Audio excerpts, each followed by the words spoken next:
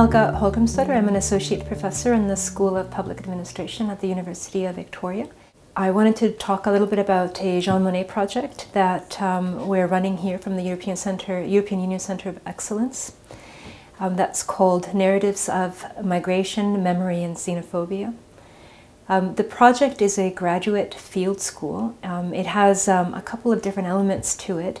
The idea really, it comes from observing that we're an interesting historical moment here in Canada. We are going through the aftermath of the Truth and Reconciliation Commission recommendations.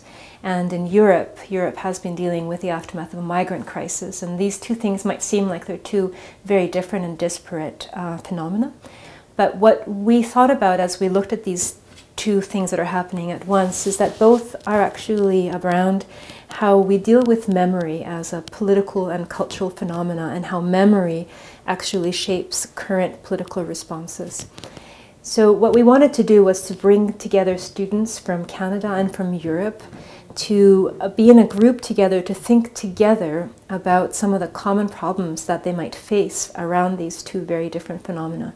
So we'll take Canadian students and go to Europe. We'll travel to some important historical sites around historical memory, in particular around the Holocaust. So we'll go to Budapest, we'll go to Ravensbrück, and we'll go to the south of France.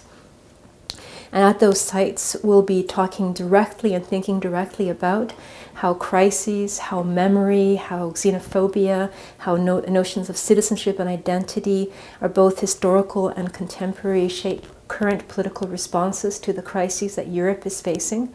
And at the same time, we'll be thinking alongside how Canada has been dealing with its own issues around incorporating the recommendations of the TRC. And so we'll end then by going to Winnipeg, to the Human Rights Museum, and thinking more directly about the Canadian context and Canada's own history. And then we will wrap it all together with a symposium in Victoria at the end of August. Now, alongside this kind of really academic project, we'll actually have a performance element, and that we'll have composers traveling with us. And at each site, they'll be performing a piece that is meant to incorporate some of the memory and some of the current events and how we kind of incorporate or think about memory and current and politics at the same time. We'll be asking students to, first of all, write a blog that documents their experience. And one of the things that we'll be really looking at as well is not just the academic experience, but also the personal experience. So how they interact with other students and what they learn from each other. Students will also have to present papers at the symposium, and those papers will be academic, and we'll be publishing those.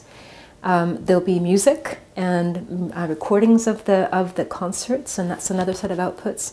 And then the final set of outputs that we're looking at is actually creating a teaching resource. So really, it's aimed at graduate students to talk about how we can actually talk and teach meaningfully about history, and particularly about history as actually a political act.